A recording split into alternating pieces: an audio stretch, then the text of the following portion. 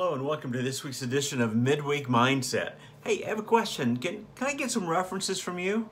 Or did you make reference to something? Or can you refer me to a good plumber? Or can I get a referral? Or what this word reference, and it's used in so many different ways. And I want to talk about references. You say, well, what do you mean? Well, it is such a, in so many ways. We talk about a referral. Yeah, if you're trying to get hired, right? You need a good reference from someone for a job maybe along the way. Somebody's asking, your neighbor asks, hey, I'm having trouble. Can I get a reference for a plumber? Do you know somebody in the area, right? They're looking for a referral that way. Maybe an attorney questions and ask if you're making are you referencing such and such, time and date and with the big words and do whatever. There a reference is used in so many ways. We have biblical references, and not only biblical reference can be a chapter and verse, right? Or it can just be referring to something that happened in the Bible. Remember maybe when if you're my age or older, that, hey, when we had to do things, we had to go study and do reports in school, we went into the library, you went to that section, the reference section, right, where all the big books were, and we looked up stuff, and we had to document information and gather information from that reference section. So there are so many different ways, personal references, biblical references, and so many types of things. So I want to talk about this word reference for this week and next. Okay, so you see, I just referred you, I just made a reference that we would be this week and next week. So next week's midweek mindset I made a reference to, and in next week's midweek mindset I may refer you back to this week's edition if you need more information. You see, in a reference.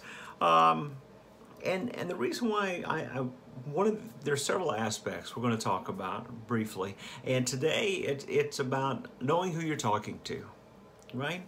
The reference. What if I am invited as a guest lecturer for a third grade class, right, at the elementary school, and they tell me just pick your subject and come on in, and so I decide what I should go in and talk to the third graders about is, hey, let's talk about your favorite Glenn Miller tunes, right? And see how many raise their hands. Or what's your favorite Elvis Presley song? And they're like, right? Now, if I took that same question and I was invited to speak at the seniors retirement luncheon, and I could go in and say, hey, look, what are your favorite Elvis Presley tunes or Glenn Miller songs, and we started from there, right? They would have some understanding of what I was talking about by and large, right? And so knowing who you're talking to and the references that I make based upon who I'm talking to.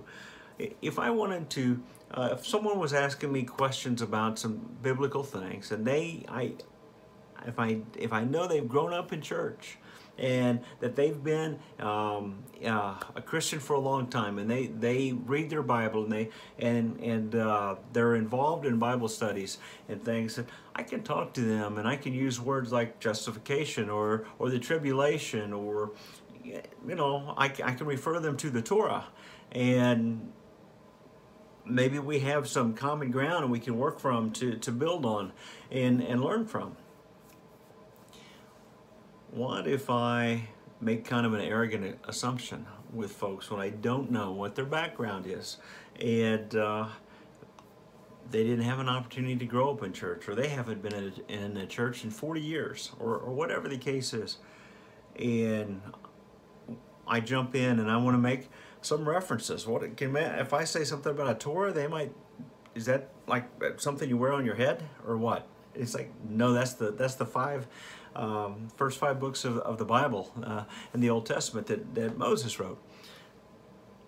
But first of all, you need to know who you're talking to, so that you know that you're on the same wavelength about things. And second of all, if we make those references that don't make a connection, we are well, arrogant, or we offend someone perhaps, or in that situation. And so it's important to know who you're talking to and what references you make. If I'm talking to someone that has no biblical background and I mention, well, hey, like David and Bathsheba, I don't know, was that like a cafe in Jerusalem, back in the days of Christ? They don't know what that is, maybe, and I need to understand who I'm talking to and what I'm saying. If I talk about the plagues and Moses and the plagues and the pharaohs, and none of that registers as someone that doesn't have that background. You can talk to me all day about the circuitry boards and computers, clueless, because I don't have any background in that. And so why should we assume that someone should have a background in the same thing that we have a background in, or understanding in, to some degree? And so it's important to know who we're talking to before we're making references to different things in the Bible. So today's point, know who you're talking to.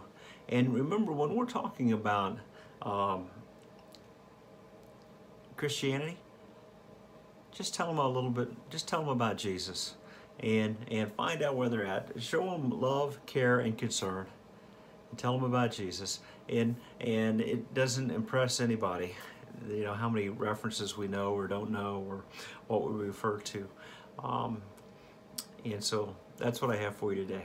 Have a great day.